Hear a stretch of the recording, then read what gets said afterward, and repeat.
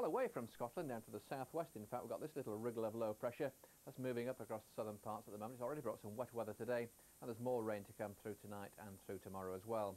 Now the wettest part this morning was down across the west country. Some heavier bursts of rain moved up from the south, and since then that band of rain has become more extensive. It's pushed across southeast England too, with some pulses moving now up into South Wales, the South Midlands and across towards East Anglia. But the heaviest rain tonight is remaining down across the south, with some heavy pulses still to come down towards the English Channel, where it will be pretty misty. Now further north, clearer skies, still some showers across Scotland, but many of those will fade away as the night goes on.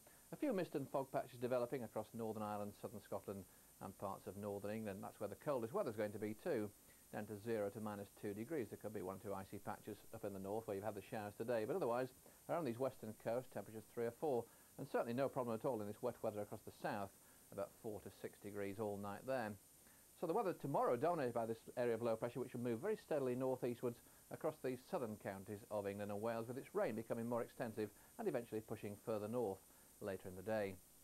A nice bright start for the north though, plenty of sunshine around for a good part of the day in actual fact. That mist and fog soon clearing away, but the sunshine will become increasingly hazy up across Scotland and northern England certainly as we go through the afternoon.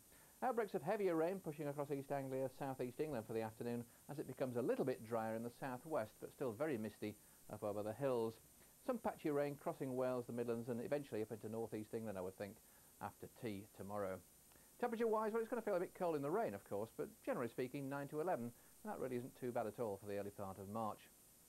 Well, tomorrow night that low pressure anchored off the Wash there. A new area of low pressure or cold front moving in from the Atlantic. That's going to bring some wind and rain across many parts of the country during Wednesday, followed in turn by brighter showery weather to Scotland and Northern Ireland through the afternoon. The rain band pushing onto the eastern side of England late in the day, and then a brighter prospect once we get through to Thursday. A good deal of fine bright weather about, still pretty mild too, again about 9 to 12 degrees, but there will be some wintry showers across Scotland. Well, that's it from me. Enjoy the evening.